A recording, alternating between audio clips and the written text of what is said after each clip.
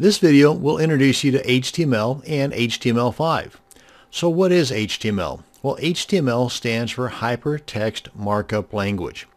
HTML is the language that your web browsers use to communicate to you what a particular web page looks like. Just like learning any new language, be it Spanish, Chinese, or even English, there's a lot of memorizing as well as learning some basic standards like what a noun is and how it's used properly in a sentence. Well, the same holds true for learning HTML.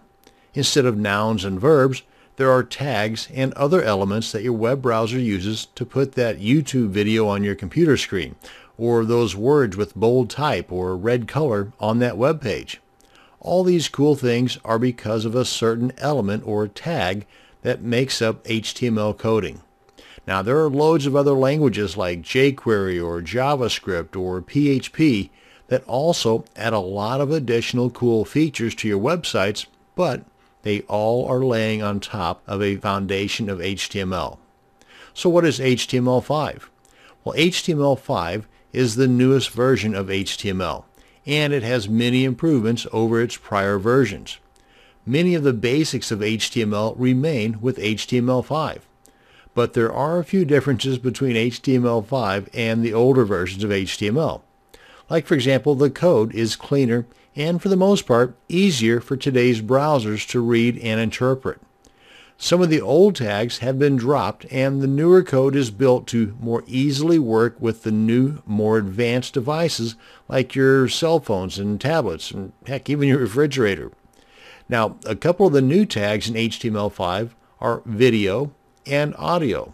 Now, there's a bunch more tags as well, but these are the two I'm just mentioning right now. One of the ways that I learned about the different HTML tags was simply looking at the code on other people's web pages. Anytime you want to see the tags or coding that makes a website do what it's doing in your browser, just use your computer mouse and right-click, then select View Page Source, and there you go. At first, it might look overwhelming, like the first time you saw a foreign newspaper. You may recognize some things, but most looks like just a bunch of gibberish. The more you learn about HTML, the more you will begin to recognize what most of that gibberish is and what it does. Then you will be able to use those same tags and elements to craft your own web pages. Now, here are a few websites for you to bookmark to learn even more about what makes a website do what it does. Now, of course, there's plenty more besides just these, but these will get you started. This first one is called htmldog.com. There's loads of information here and tutorials on both HTML and CSS, and this is updated as the version of HTML is updated as well. So just because you don't see an HTML5 slapped all over the place does not mean this is old stuff. As a matter of fact, if we scroll down here, come on over to HTML tags, and come on down to the very bottom here, where it says bad tags. This will give you an idea as to some of the old, what's called deprecated tags that don't play nice with other code. Now, some of these tags may still work, but they might play havoc with some of the newer coding, so you want to avoid these as much as possible. Another page is W3 Schools, and like with HTML Dog, there's plenty of tutorials here as well. And one of the things I wanted to mention too in the construction of an HTML document is that you got this declaration at the very top of the page, and this tells the browser that this is not a text document, or it's not a Word document, or it's not a spreadsheet document. This is in fact an HTML5 document. And if we scroll down here even more, I believe anyway, and here it gives you a little history of some of the older versions, but that's not what I'm talking about. Right here is what I'm talking about.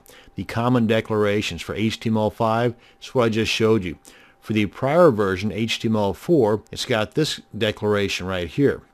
And this is what you're going to see in most web pages today. But that's that. So again, add this to your bookmarks. Another one, and I refer to these on several occasions whenever I'm trying to figure out what a particular element does or how I can get it to do what I want it to do on my website. But this is w3.org. And like with HTML Dog, there's nothing on here that's screaming HTML5, but it is up to date. As you can see right here, the declaration they're using here is for HTML5.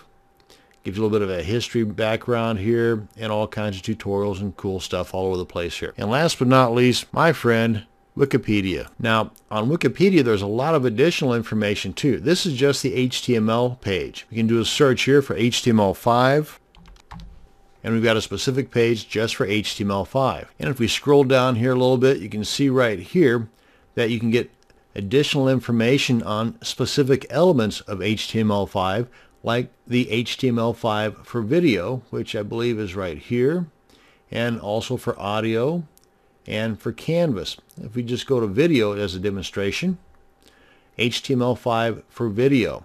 And this gives you a bit more information on some of the pros and cons of using HTML5 video tags right now in the current state of the browsers not agreeing with one another on a standard format. And there's ways you can work around it here. Like learning a foreign language, the more you practice, the better and quicker you're going to get. That will bring to an end this video on the introduction to Hypertext Markup Language, also known as HTML. Thanks for watching, and you have a great day.